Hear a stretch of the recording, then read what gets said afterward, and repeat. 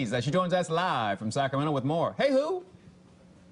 Love this. It is called Dogs Drink Coffee. Now, they don't really drink coffee, but dogs did inspire this latest brew. I love this, and it's quite fantastic. And here is the dog that inspired this new business. I love this.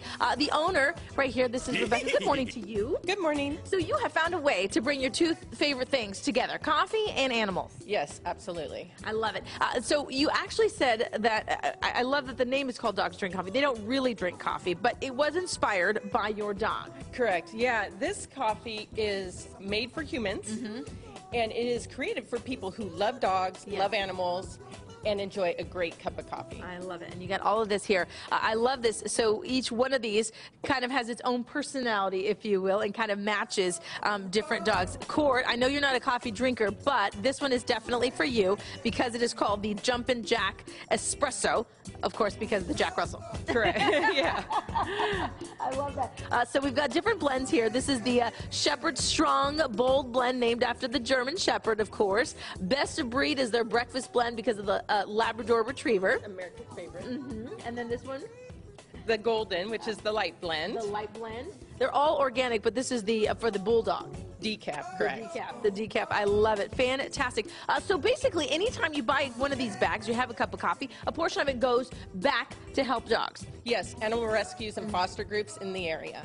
Fantastic. I want you to tell me the story. You're actually hanging out with your dog at a coffee shop, and he kind of gave you a look. Said, Mom. Yeah, my husband and I, we were at a coffee house enjoying our coffee, and Gaspar kept watching us.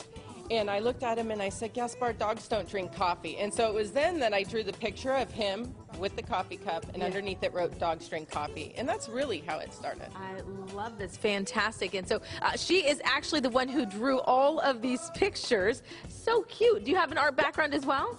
I've always been drawing, but no, not schooled. I love it. Well, this is so fantastic. It's so great. And the other great thing about it is that you partnered with a really great coffee place here, Pachamama, which we've, of course, friends of the show as well. Yes, they are 100% farmer-owned.